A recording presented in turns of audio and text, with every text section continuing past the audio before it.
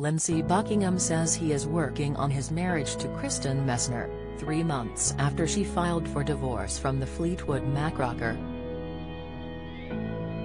Relationships in the long term can be challenging, and they have their ups and downs, Buckingham, 71, told People on Wednesday. "You've got to take that ride and be willing to take it." The veteran rocker said he thinks a lot of relationships were somewhat tested by the lockdown, and that over the last year Kristen felt she needed some time to herself, and I have been completely supportive of that. "Before this all went down, I was not aware that many people file for divorce and then choose not to follow through," he said. "Kristen and I agree that is the best course to follow, focusing instead on working on our relationship." Buckingham and Messner, 51, who tied the knot in 2000, are parents to 3 children: William, 23, Lily, 21 and Stella, 17.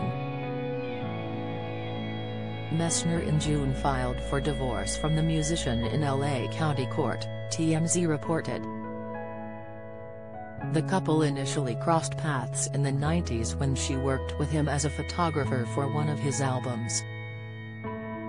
Buckingham is set to release a self-titled solo album later this month, which he recorded more than 2 years ago ahead of the pandemic. They include romantic tracks such as Blind Love, I Don't Mind and Swan Song, which he says he looks at differently amid the relationship woes with Messner. "Love with someone is initially built on a set of illusions and probably continues to exist with those illusions to some degree," Buckingham told the outlet. He added, "I think part of having a long-term relationship is accepting that you're never going to really know everything about another person and that you've got to concentrate on the things that bring you together and that define you as a single entity and try to let go of some of the other things. We came out the other end with some stuff to sort out.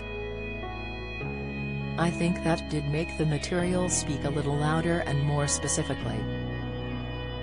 Buckingham in 2018 was controversially fired from the legendary band behind classics such as The Chain, Rhiannon, and Little Lies, which he later settled a lawsuit over.